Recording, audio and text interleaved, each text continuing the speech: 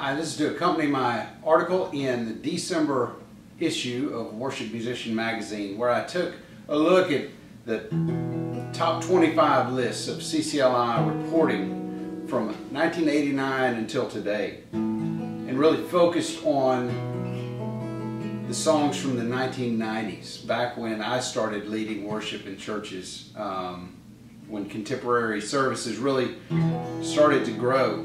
I've really overlooked a lot of those old songs, and so that's why I focused on that this week, and spent some time putting together a song by Jack Hayford, Majesty, with I Exalt Thee. We use the chords on the cut capo. E, it's just a one finger. We use a B over D sharp. There's your B chord. It's a triad, grabbing that D sharp note on the 5th string. An A. Most times I will mute out the 5th string so that A is just one finger. An F sharp minor.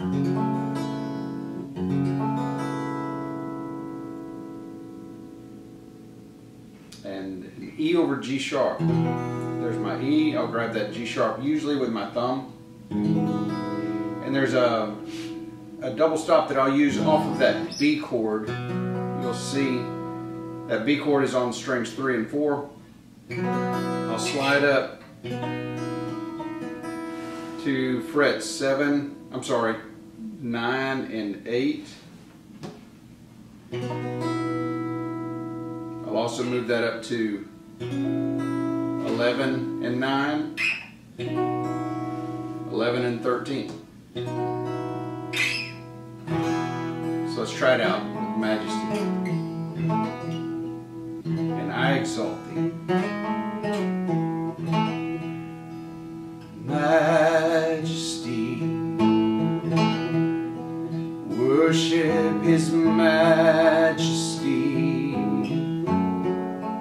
Unto Jesus be all glory, honor, and praise.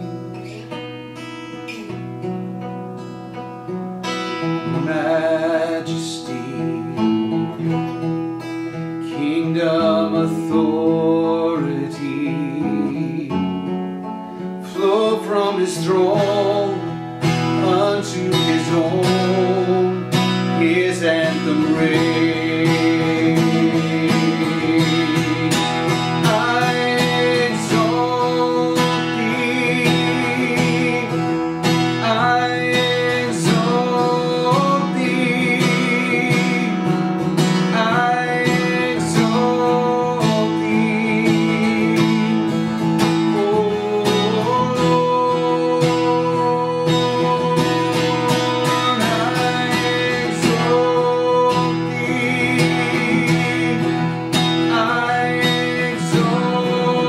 thee,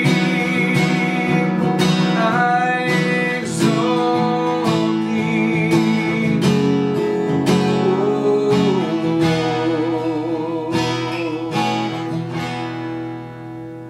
that song could turn around and go back into Majesty, go back into the second part of Majesty. So exalt, lift up on high the name of Jesus.